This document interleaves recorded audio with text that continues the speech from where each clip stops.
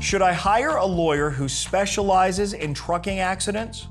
The short answer is yes. The reason is a tractor-trailer wreck is much different than a car-to-car wreck. There are many things that need to be investigated that you typically would not do in a car-to-car wreck.